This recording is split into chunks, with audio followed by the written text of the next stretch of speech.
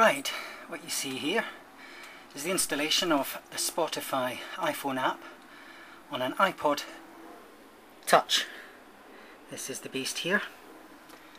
Now, just downloaded the app. So here we go. Syncing.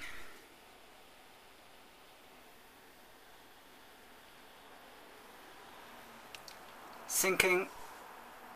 Installing Spotify.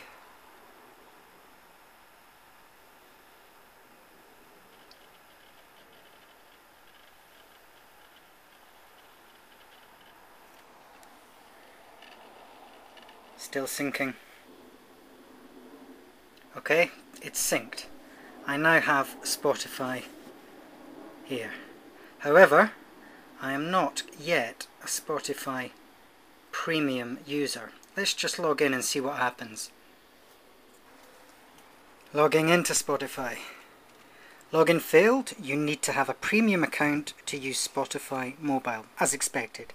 Okay, back to my browser.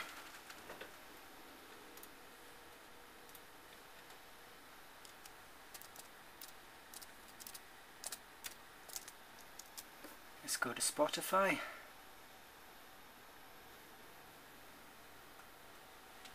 Let's get a monthly subscription.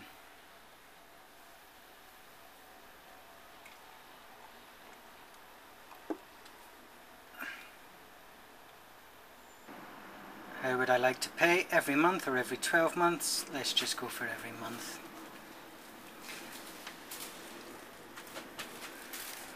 Payment and receipt. Click.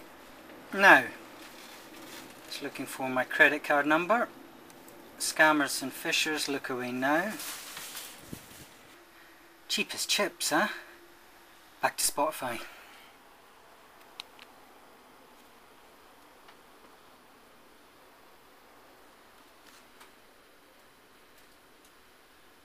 I'm in.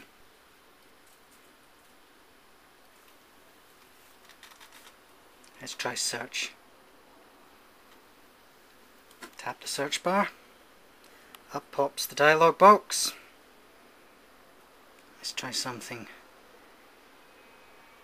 nice, easy listening. Vampire Weekend.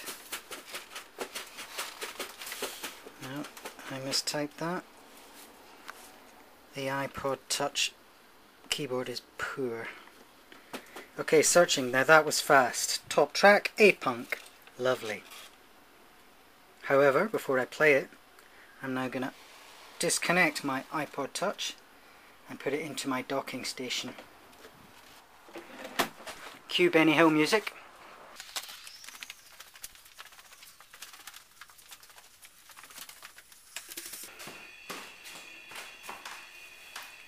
Here we are. The Ion IPA. The mother of all iPod docking stations. Looks like an amp, doesn't it? Well, it is, except it's got a little thing in the top. Watch this.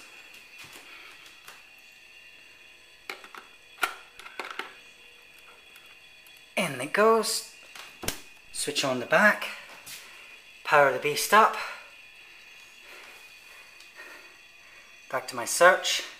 A-Punk is still there at the top. Let's go for it.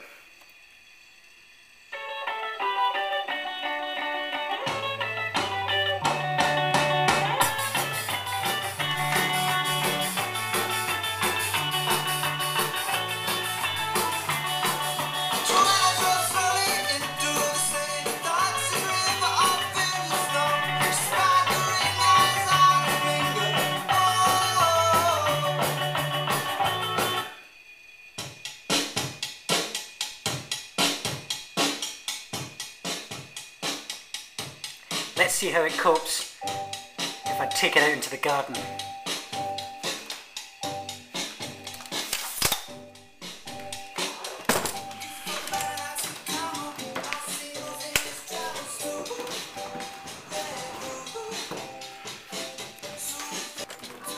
Excuse me a minute while I grab this beast.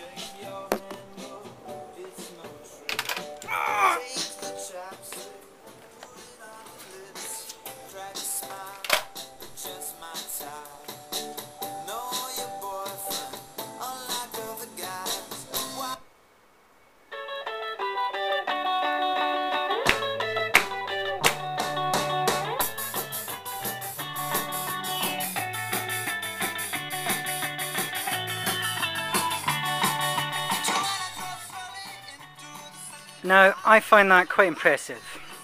Somewhere in Sweden, a hard disk is spinning, bits and bytes are being chucked down a line and up onto the internet. It's coming across Europe. Somewhere it's hitting a BT exchange. It's coming down a phone line, attached up there, into a wireless router, somewhere around there, out over the ether,